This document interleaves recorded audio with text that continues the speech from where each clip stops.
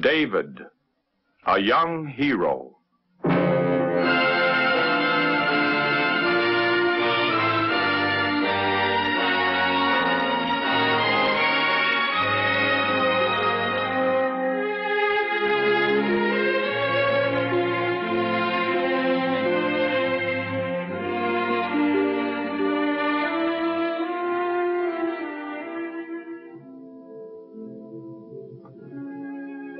The Lord is my shepherd, I shall not want. He maketh me to lie down in green pastures. He leadeth me beside the still waters. When David, the youngest son of Jesse, was a boy, he often took care of his father's sheep. In the beauty and quiet of the hills around Bethlehem, he had time to think about God and often worshiped him with the singing of psalms. Little did David dream that someday the Lord would send the great prophet Samuel to his father's house to anoint a future king of Israel.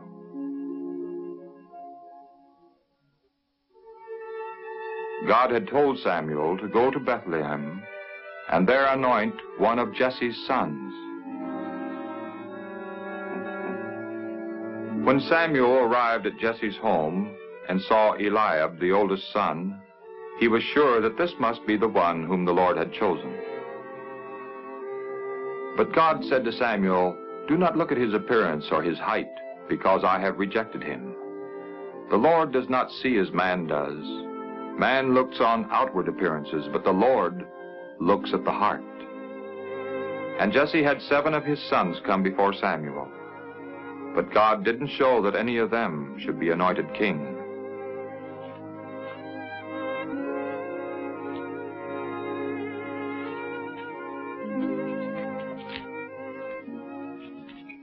Are these all the sons you have? There is still another, the youngest.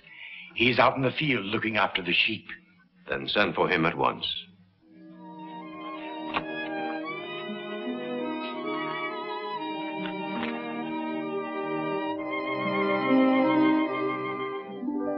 When Samuel saw the ruddy, handsome youth, he was impressed.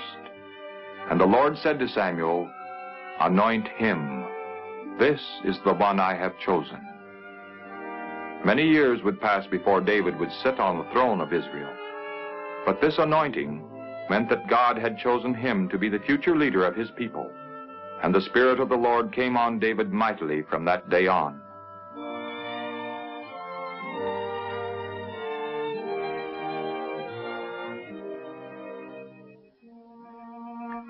The Lord had rejected King Saul because of his disobedience. Although Saul continued to rule Israel, the Spirit of the Lord no longer was with him, and he would sink into black moods of anger and despair. One day, Saul's servants suggested a way in which he might be helped.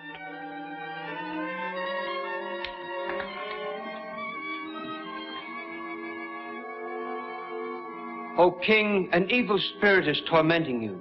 Why don't you order us to find a man who is skillful in playing the harp? When the evil spirit troubles you, have him play, and you will be well again." Go and find such a man. Bring him to me.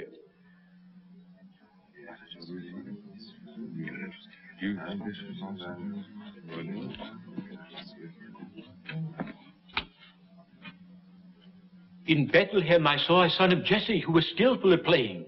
His name is David. He's a man with courage. He also knows how to speak well. He's handsome, and the Lord is with him. Bring that musician to me at once.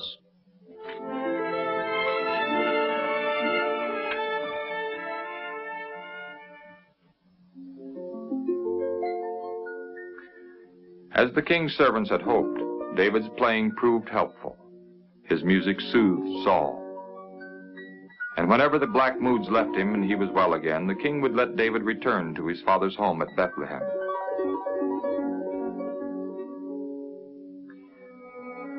After a time, King Saul and the Israelites faced new trouble.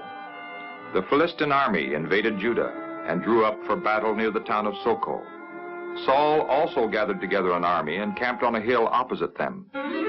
And the Israelites trembled with fear when they saw the champion which the Philistines sent out to challenge them. His name was Goliath, a giant almost 10 feet tall. He wore armor of bronze and carried a huge spear, and he shouted a challenge to the men of Israel every day. Why don't you come out to fight? Am I not a Philistine? Are you not Saul's men? Choose a man from among you and send him to me. If he kills me, we shall be your slaves. But if I kill him, then you shall be our slaves. I defy the armies of Israel. Send me a man so we can fight. But all of the Israelites were terrified when they heard Goliath. And Saul, too, was frightened by Goliath's challenge. Day after day, Goliath repeated his challenge, and day after day the men of Israel became more afraid. King Saul promised great riches and his daughter as a wife to anyone who would kill the giant, but no one had the courage to try. Now 3 of Jesse's sons were in Saul's army, and their father sent David to find out how his brothers were getting along, and to bring gifts of food to them and their captain. While David was with his brothers, the voice of Goliath was again heard in the camp, challenging the Israelites as before. I defy the armies of Israel. Send me a man so we can fight. What will be done for the man who kills his Philistine, who's put shame on all of Israel? Who is this heathen that he can insult the armies of the living God? Eliab, David's oldest brother, became angry when he heard David speaking so bravely and scolded him harshly.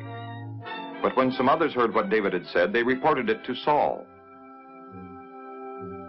King Saul was overjoyed to learn that someone had been found to fight the champion of the Philistines, until he saw who he was, a mere youth, a simple shepherd dressed for the pasture rather than the battlefield. But David spoke confidently to the king. No one need be afraid. I will fight this Philistine. You cannot fight the giant. You are but a youth, and he has been a warrior from his youth. I take care of my father's sheep. And once when a bear came, took a lamb from the flock, I went after him, struck him down and snatched the lamb from his mouth. Once when a lion came, I caught him and killed him too. I killed both the lion and the bear. And this Philistine shall be as one of them, because he has insulted the armies of the living God. The Lord who saved me from the lion and the bear will save me from this Philistine. Go, and the Lord be with you. Because of David's great faith in God, the king no longer tried to hold him back.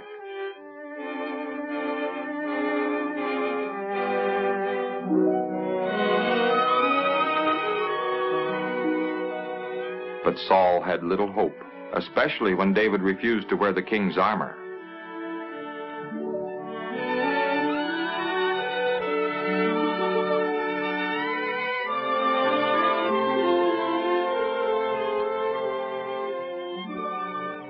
David went and picked out 5 smooth stones from a brook and put them in his shepherd's bag.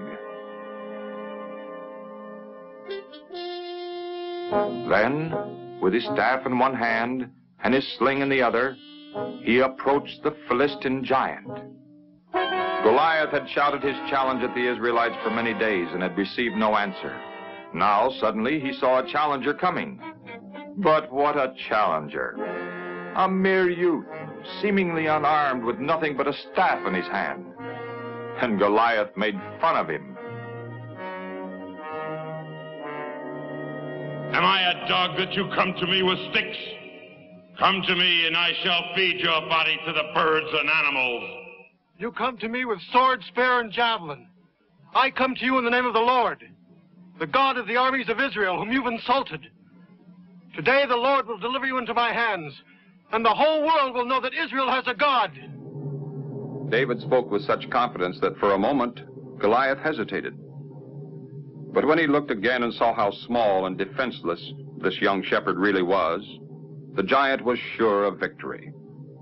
So the mighty champion of the Philistines came forward to fight the small young man. Then David took one of the stones from his bag and placed it in his sling. Unaware of David's intention, Goliath came closer. But by then, David was already swinging his slingshot, and the stone from it struck the giant on the forehead.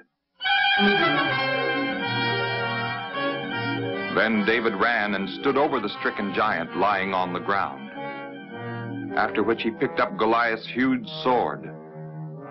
With great effort, he raised the heavy sword with both hands and brought it down with all his might, killing the Philistine giant. When the Philistines saw that their champion was dead, they ran away. And the men of Israel started to shout and pursued the Philistines and won a great victory. After David's victory over Goliath, the king welcomed him to the palace and treated him with royal favor. But even more, David was rewarded with the friendship of Jonathan, the king's son. And Jonathan gave David his most valued possessions, his belt, his royal robe, his sword and bow, as a sign of deep and lasting friendship. But before long, King Saul became jealous of David, especially after he heard the women singing his praises in the street and saying, "Saul has slain his thousands, and David his 10,000s. David gets praise for tens of thousands, I for only thousands. What more can he get but my kingdom? From that day on, Saul planned to kill David.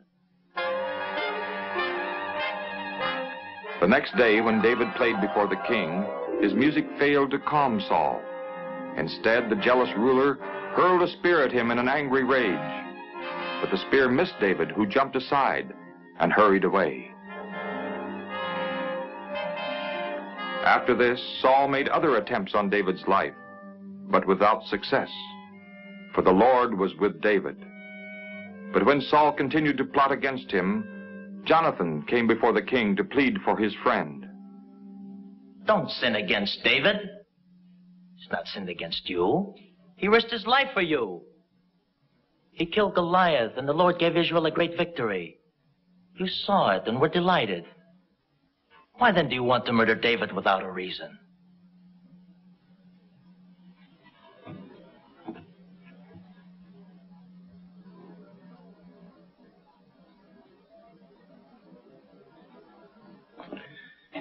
As the Lord lives, he shall not be put to death.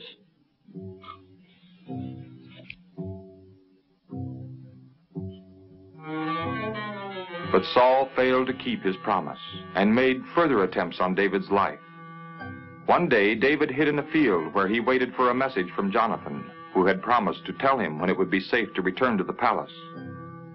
After 3 days, Jonathan came to the field and gave the signal that had been agreed upon.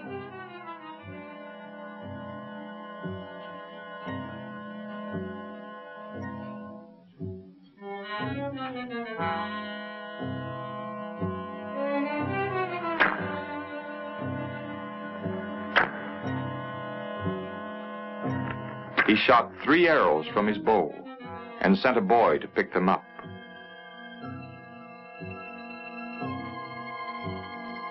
Isn't the arrow far beyond you? Hurry, don't stand there. When David heard what Jonathan said, he knew that he must flee for his life, that he would never be safe in the palace while Saul was king.